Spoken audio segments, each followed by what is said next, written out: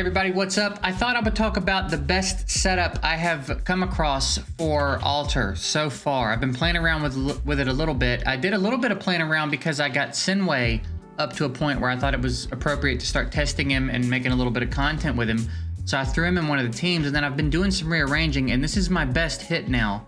So we'll just show you the team in action. It's on hard. It looks like I'm going to be able to three-shot hard this time. So the team, my setups are, team one, I've got Crete. Let me move my camera real quick so you can see my prototypes and stuff. Team one, I've got Crete, Nagrama, Ravenna, Omar, and Masrani. I'm using Rota as the commander, and then I've got a Power Word Pain, and then the other stuff I've just kind of thrown in. It's not really anything specific. I did drop Coronate here to help Masrani out a little bit with the healing. And they have been dropping the first boss. So we've been completely taking the skill away from the third boss by dropping the first one. The second team I'm running is Randall up front. I've got Skewer and Hattie, Muka, Liren, and then Sinway, who again is recently built. And there will be a video on Sinway. I don't know if it's going to go up before this one or after, but we're using Discar obviously as our commander for this one. And then our prototypes here are Praying Eyes. Again, more for the stats than the effects, because I haven't really done a lot with the other ones yet. Company of Heroes, again, because it's the biggest stat bump I can get for them. And then Scholar's Monument. Again, none of these are really that important. They're just here for the stat bonus. I will probably go level them up. What needs to happen here for this team, because there's no problem surviving, we need to output more damage. So like my Randall is not built for damage. That would probably help me out a lot. I also don't know that Randall is optimal for this. There's some conversation to be had about whether or not he's actually a summoning champ. But I've got him in here anyway because he's just one of the better champs I have, and he can kind of do frontline with the way he's built. Muka needs a few more evolutions, but Muka's built pretty well. Everybody's built pretty well. But like obviously Skewer and Hattie just has one evolution in them. If we show you what we're looking at here, we've got Muka, who's just at Mythic, base Mythic, and then Skewer and Hattie just has the one evolution. So if I could get them a little bit further evolved and scale their stats up a little bit where the gear really has a bigger impact, our damage output would be better. Because survivability is not the problem here. It's just outputting enough damage to take this boss out. If we could take this boss out, I feel like with our current setup, we potentially could one-shot the boss on Team 3, because only in the very late stages of the fight do we show signs of starting to get worn down, and without that shield, I think we could probably take him out in one go. So as my Team 2 gets stronger here, I think we're going to get to a point soon where we can one-shot hard. I just have to scale up the damage a little bit in this team. So this is what we're running though. And then Team 3 is Artis up front, Taylor, Sorietta, Botmark 2, and Serena. We are running Brynhild as the commander, obviously. Again, I've got Pain Rune here for Artis because I need it to be a little bit easier for Serena to manage Artis. Here I'm also using my Prism Amulet, and then I'm using Flashpoint here for Serena because I think Flashpoint is pretty fantastic, honestly. So Flashpoint I'm using on purpose. It's a shame I don't have more evolutions in it so I can get more stats from it, but the effect itself is still pretty handy. So this is the setup I'm running. I believe we should drop the boss this time. This should be the end of hard. So again, this one we run through pretty quick too. When Ravenna gets going, man, it's a real problem for this boss. So this one we take out pretty quick, which is nice because this boss outputs pretty high damage. So it's good to get in and out of here quickly. So the swap, I had Liren here. I moved a few things around, and the first one we did, I think we got the boss down to like, we almost took him out. So with these swaps, we're taking this boss out. And again, once I up my damage in Team 2, when we can drop that boss and remove the shield skill from Team 3, I don't think we're gonna have any problem one-shotting hard. And like Ravenna is just, you know, only continuing to scale up and get stronger at this point. So you'll see the HP just start melting.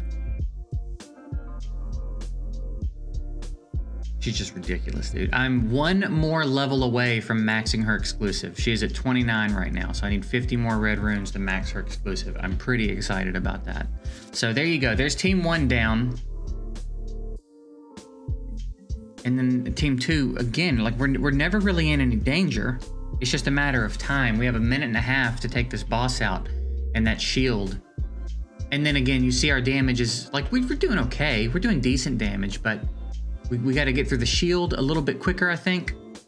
And then we have to actually do damage more substantially. So maybe as we power up our prototypes and get more appropriate ones slotted in, as I commit more attention to my prototypes, we'll get the right ones slotted in, get better stat bonuses, get better effects. Maybe we figure out a substitute for Randall. Someone else that can actually contribute some heavy damage to the fight. We get another evolution or 2 in Muka. Like, if we could get everybody to legendary, I feel like we would probably drop this boss. And my Sinway is only going to get stronger. You see, he needs a couple more evolutions to get to Immortal, and I'm going to get several more copies of him from this event, I think. So we, I think we're going to be in pretty good shape for next week's altar. I have a feeling I'm going to be able to one-shot hard next week. So we'll see how that plays out. Maybe I'll try to grab, if I haven't already grabbed another copy of Muka from the ticket shop, I'll see if I can't grab one of those. I might have a ticket somewhere with a hero selection, and maybe I'll grab another one there.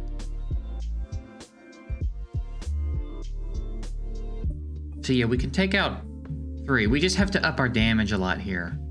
And more evolutions, and maybe a substitute for Randall, I think are going to be helpful for that. So that's that for team 2. And then honestly, the boss not having Infernal Blast is a pretty big boost. It makes it much easier to survive. But dude, if we could get rid of that shield,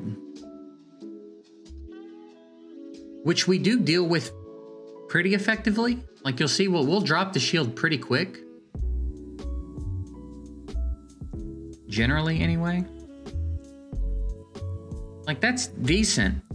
But if the shield wasn't there at all and that was all going into his HP, I mean, we would just be melting him.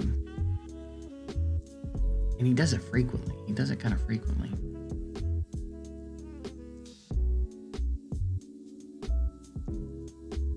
So yeah, if we didn't have those little hiccups in our damage we were doing to him, I'm so sure we'd be able to one-shot him. I really don't think we're going to have a problem one-shotting him.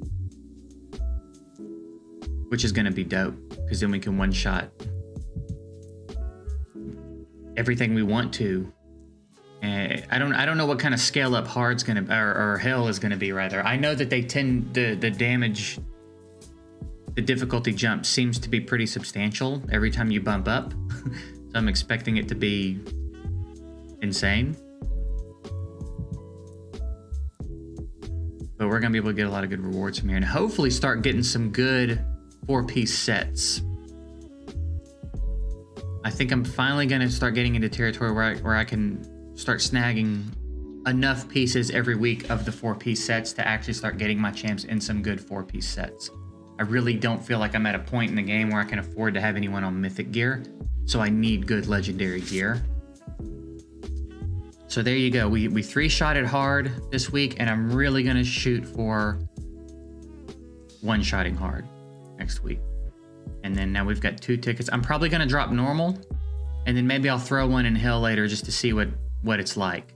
But this is the team, short of Randall getting a substitution, this is probably the team I'm running with for a while. This team seems to be doing pretty well. And again, once we get everybody scaled up, I think we're going to be in pretty good shape. Let me check this real quick. Yeah, I've already grabbed my Muka from here. I don't think I have enough. There's not one in here anyway.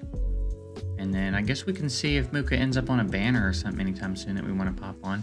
I'm still on the fence about summoning for Leo. I definitely want to add him to the roster, but as it stands right now, I'm only going to get 1 copy of him unless I get real lucky. And I would rather save the cards. So I'm not real, that's how I feel right now anyway. We have, what, 13 days to figure it out. So maybe they drop 12 days. Maybe they drop another event or something, and that changes the way I feel about it. But for right now, that's how I feel about it. Oh, I was in the middle the whole time. I guess we'll see how that turns out. Hopefully, hopefully it's okay. But anyway, yeah, that's it. Just that's what I'm doing in Alter. You guys seem to enjoy the Alter content and seeing how we're working. Next week, we're going to see if we can't one-shot hard, and we'll do a video on that as well. So that's it. I'm getting out of here.